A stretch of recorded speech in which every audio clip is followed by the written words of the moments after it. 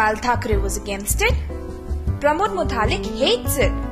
But FM channels can't stop blaring it. So what is the truth about Valentine's Day? Do young people in colleges take it seriously? I have been in 13 relationships till now. Valentine's Day, I don't know, according to me, people are unusually very nice. People are in red. People are like damn sweet that day. And then you see people with cards and people asking each other, oh, what are you doing on Valentine's Day? And things like that. People buying balloons, red balloons, heart-shaped balloons. Valentine's Day being an opportunity to celebrate love, no, it's not bad. It's not bad at all. Those who call it bad, go sleep that day, do not wake up the next day. I think the whole idea of Valentine's Day has been completely exaggerated by card companies and gift companies because that's one of the days that they sell the most. And yeah, there are few people who wait for the Valentine's Day and they are so tense if they don't get any date. According to me, the whole idea of celebrating your love for a special someone on a particular day is meaningless, Well, they can't seem to make up their minds. But nobody can deny that Saint Valentine reminds them if they are single or special to someone. Why do people get into relationships? And how do they play out? It is important to be in a relationship when you're in college because once you're married, you don't want to be surprised. You want your wife to be satisfied. It's natural. It's your hormones, partly your hormones, partly it happens when you grow up. When you're in your teens, you have crushes on some people, and then you grow up.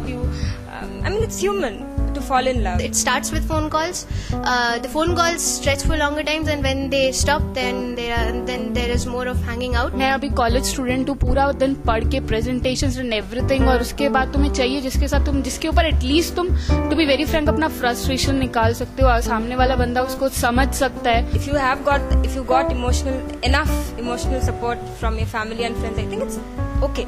You don't need to be in a relationship. I used to think about guys is that they are only involved in flirting and they don't really understand girls properly. But in my case, I think he really understands me well. For some, it is very important. Some girls who can't handle themselves, I think they need a man in their life. Okay, so you got lucky. You have a nice young man or a woman in your life. So what happens next? Is it different for men and women? Do the different sexes want different things from a relationship? I think I would want someone very handsome in the first place. Very, very handsome. Extremely rich, no matter even if it's your father's wealth. And he should be charming. Looks well, wealth compensating. So she has to be wealthy and she must know how to cook. I think she should be good looking a bit. She should at least have a long hair. I think more than anything, he should respect me, love me, care for me, and then I think if he's funny, it's good for me. Little bit of money is okay, but money is not like the hardcore thing I need in a relationship. The most important thing for me is that the person should like my kind of music and movies and should be able to talk well.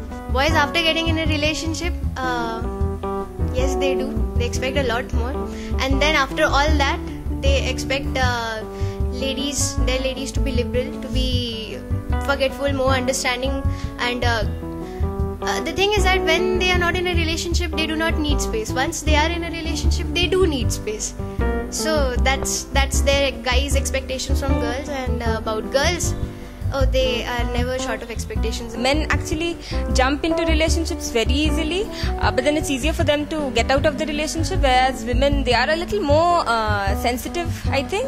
So it's difficult.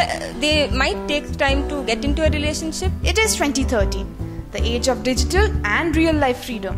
Many people are talking about premarital sex, open relationships and live-in relationships. But are these for real? I think it's damn cool to be in an open relationship. Premarital sex or open relationship or live-in relationship, they existed before also. They're not so exposed. But now, like, everyone talk about very openly, so even I'm in support of this. Open relationships are actually easy to handle because you have options to pick from, and in live-in relationships you do have expectations in the beginning, but then you always have the option to walk out. Relationships today are more about being physical and they might not be really durable because see, nowadays people are more into open relationships, okay, and it's really fine it's really tough to find a guy to whom you can you can trust on completely, or you can depend on, and that's why I think people really prefer going for open relationships, so that they just can have sex and move on.